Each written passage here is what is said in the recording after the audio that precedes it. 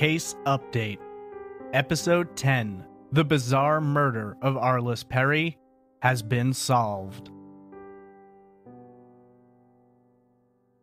In Episode 10, I covered the bizarre murder of Arlis Perry. I'd recommend going back and listening to that episode for more extensive details. I'll list the episode link in the show notes, but to summarize shortly. In 1974, Arlis Perry was 19 years old and living with her then-husband, Bruce Perry, in a dorm designated for married couples on the campus of Stanford University in California. On October 12, 1974, Arlis planned to make a stop at a mailbox to send out some letters. The postal box was a short walk across campus from the dorm, and Bruce decided to tag along with her, being that it was late. The couple left the dorm at approximately 11:30 p.m. Somewhere during their walk, the two had an argument, and Arlis told Bruce to head back to the dorm as she was going to stop at the Stanford Memorial Church. The two parted ways at approximately 11:50 p.m. Security guard Steve Crawford spotted Arlis entering the church just before midnight. Two witnesses who left the church shortly after Arlis arrived reported seeing an unidentified man entering as they exited. When Crawford went to make his final check before locking the church up for the night, he called out to anyone who may be inside that it was time to close. According to Crawford, no one answered, and when he walked the interior, he saw no one present. He then locked the church up as per his nightly routine. Arlis never returned home that night, and Bruce called the police at approximately 3 a.m. Officers did approach the church, but finding it locked, assumed Arlis had run into trouble on the way there. It wouldn't be until security guard Steve Crawford unlocked the church again at 5:45 a.m. that the terrible truth was known. Arlis was lying on the ground, partially undressed. She had been sexually assaulted by two altar candles and appeared to have been posed lewdly. She was deceased when discovered, and an ice pick was still lodged in her skull, with the handle protruding from just behind her left ear. There were also rumors that she may have been strangled partially. While Arlis had been sexually assaulted using the candles, it did not appear as though her killer had forced himself on her, though semen was found on a pillow next to her body, and a palm print was later lifted from the candle. It was a grisly assault and murder, which shocked the locals and sent cries of satanic rituals and black magic careening over the campus and California. For the past 44 years, this case has baffled investigators. The brutality and savagery of the attack seemed to suggest, in the words of the time, a sexual psychopath, though police could never quite pin anyone to the crime. They had suspects, including security guard Steve Crawford, the son of Sam, members of the satanic group known as the Process Church, but not enough evidence to link any of them directly. As of today, Thursday, June 26, 2018, there's been breaking news regarding Arlis Perry's murder and the identification of the prime suspect. According to Sheriff Lori Smith of the Santa Clara County Sheriff's Office, cold case detectives led by Detective Sergeant Rick Alanis had been working on Arlis's case. According to investigators, they had been looking at the case for some time and recently launched a retesting of the original DNA evidence. This time, their testing resulted in a strong enough link to a suspect that they were able to obtain a warrant. They had reached out to the suspect in recent weeks, performed interrogations, but had not received enough evidence for a concrete link. Thanks to their DNA testing, today, officers from the Sheriff's Department arrived at the Del Coronado Apartments, located on Camden Avenue in San Jose, to execute their newly gained search warrant. According to Sergeant Enrique Garcia, Sheriff's deputies arrived at approximately 9:04 a.m. They spoke to the occupant of the apartment through the door, identifying themselves as sheriff's deputies. They then opened the door and entered the apartment, at which time they noted that the occupant and suspect was holding a handgun. Deputies immediately backed up, exiting the apartment, and moments later, they heard a single gunshot. Upon re-entering, they found the suspect deceased of a self-inflicted gunshot wound. Sheriff Smith stated, quote, "He appears to have taken his own life." End quote.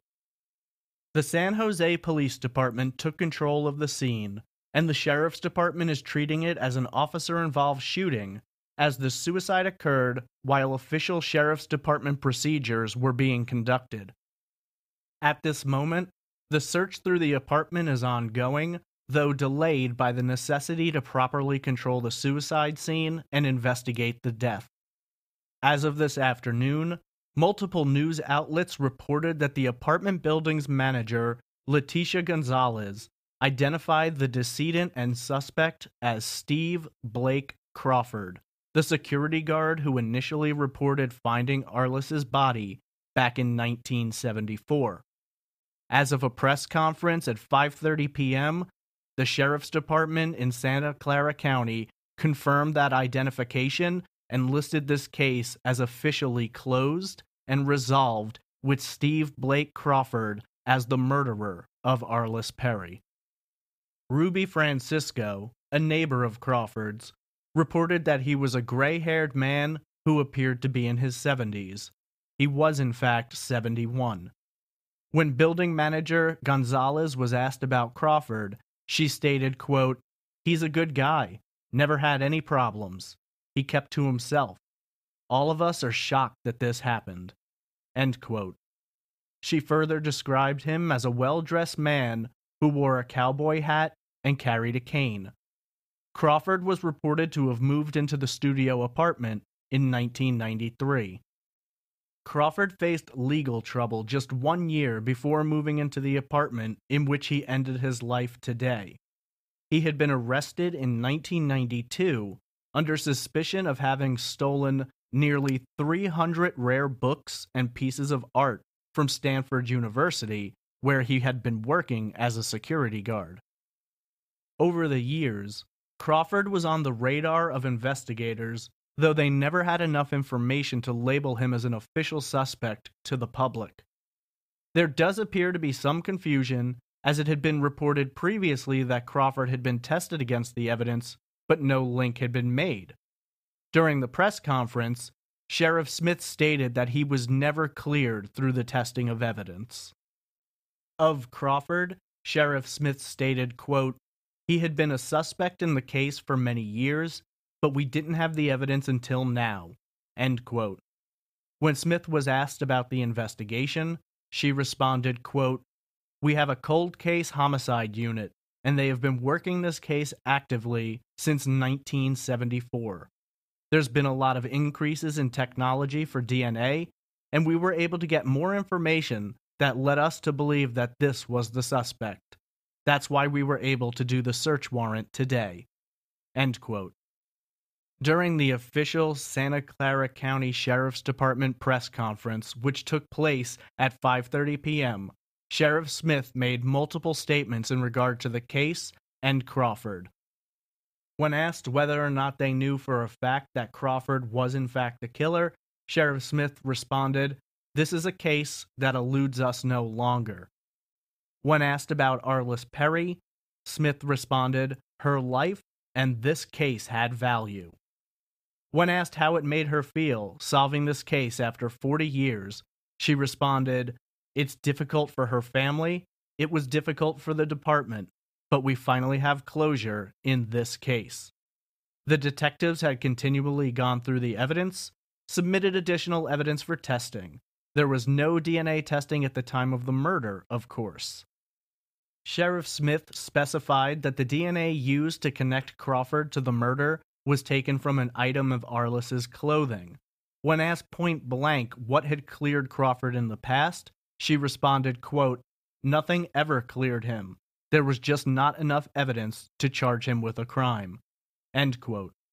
She went on to explain that Crawford knew he was a person of interest and that investigators had been reaching out to him actively.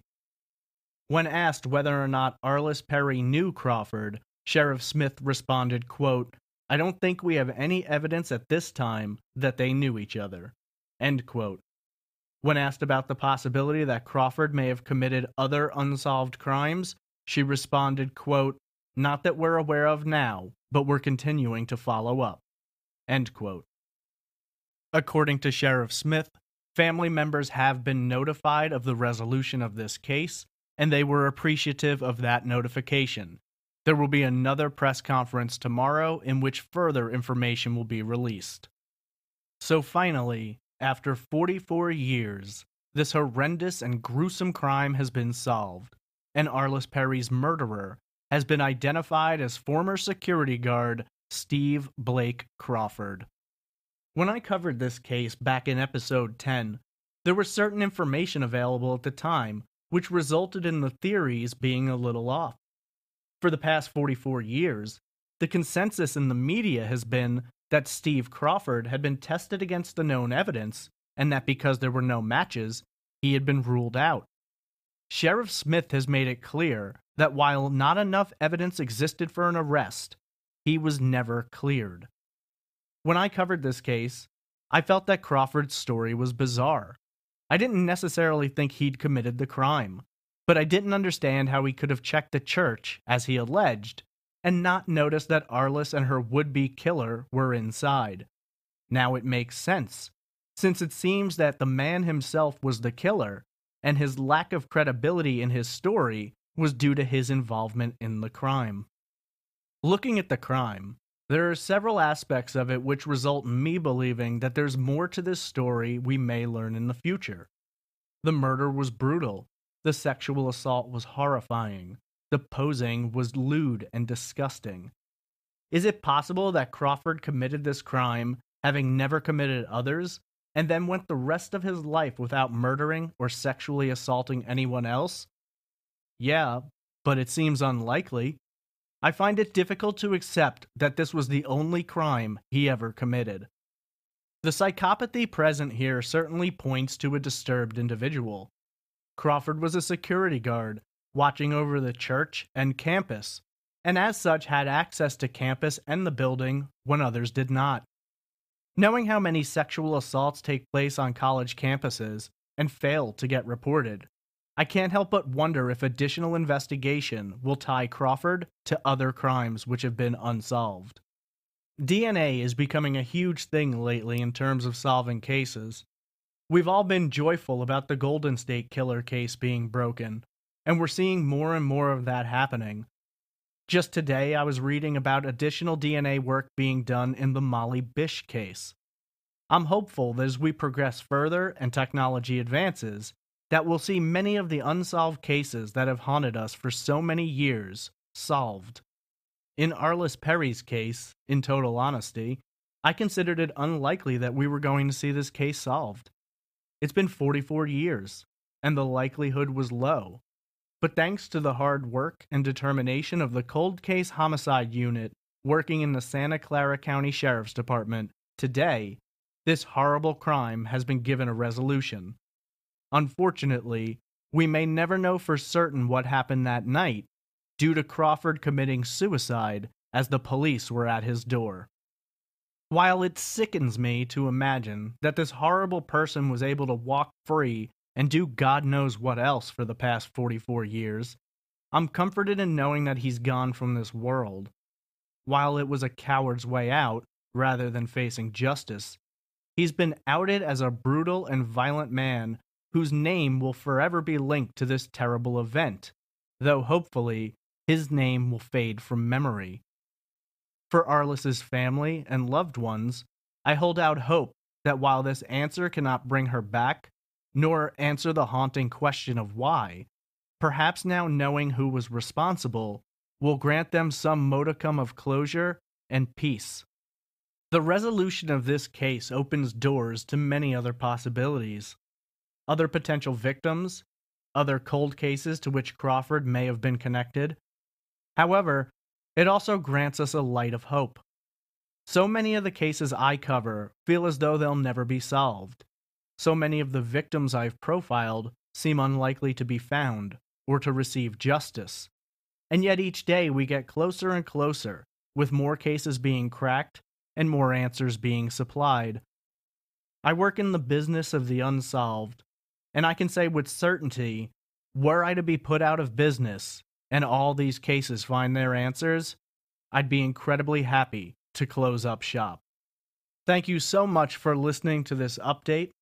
If you haven't heard my coverage of the case, make sure you go back and check out episode 10, The Bizarre Murder of Arlis Perry, which I will now be able to add this update to the end of and list the case as solved. Subscribe, rate, and review.